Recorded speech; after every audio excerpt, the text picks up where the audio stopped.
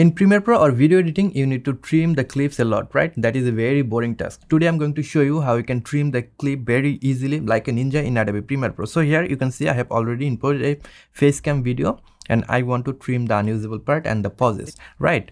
So here if I play it back, you can see there are some pauses. So to delete the pauses, what we usually do, we take the playhead on that point and then we select the razor tool, then make a trim here, then take the playhead on the next part and make again a trim. Then we select the selection tool, delete this part, then press delete on keyboard, then we right click here, then click refill delete, right? That is a very boring task. So let's see how you can do it in a much efficient way and much faster way, right? So I'm just undoing all the edits. First you need to prepare the timeline to do it efficiently. First you can see I cannot see the audio waveform properly. To make the audio waveform bigger, you can just double click here on the timeline. It will make the waveform bigger, right? I don't like this audio waveform preview. This is a rectified audio. So to disable rectified waveform preview, you need to click here. Then you have to disable rectified waveform. If you click here, that will change the audio waveform. I like this preview a lot. Now we can start working. First, what you can do, if you want to make a trim, just go there, maybe from here. Then you have to press Ctrl, then K. It will make a trim point on that exact point where you have left the playhead, right? Then go to the next point, maybe here. Then you can press Q on your keyboard. That will trim that section and it will ship the clip on your website, right? So that is a much faster way. Again, if you want to delete this section, go there and then press Ctrl, then K. And then press Q to delete this section. If you want to delete this part, maybe you have made a cut here and you want to delete this part, right? Now you have to press W on your keyboard. That will delete this section.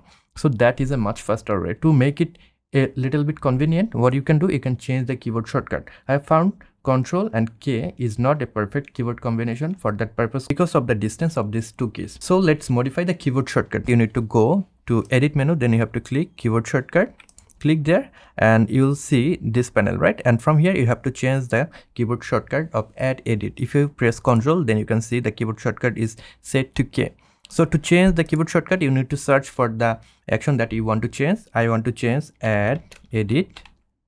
Then you can see add edit keyboard shortcut is Ctrl plus K. If you want to change this one, then you have to click here, then you have to click on this cross icon and now click again here. Now if you press any of the key on your keyboard, that will register the action, right? I want to change to C on my keyboard. If I press C, that will change to C and you will see it will show the shortcut C is already used by another application, razor tool, right? But I don't want to use the razor tool as my keyboard shortcut, as I'm using the keyboard shortcut add edit. So don't worry about it.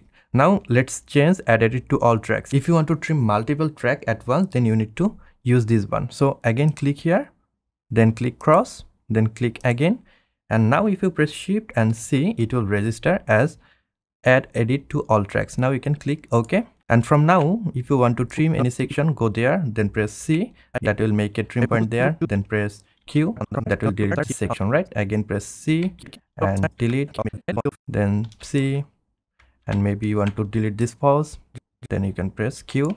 If you want to delete maybe this section from this section, now you can press W, that will delete this section. So that is a much easier way to trim the clips in Adobe Premiere Pro. You can use this thing to trim the clips like a pro. So that is all for today. I hope you have enjoyed this video. If you have enjoyed this video and learned something new from this one, then you can give me a thumbs up. And if you're new to this channel, want to learn Adobe Premiere Pro video editing, then you can subscribe to this channel to get more video just like this one. I'll catch you guys on the next one. Until then, goodbye.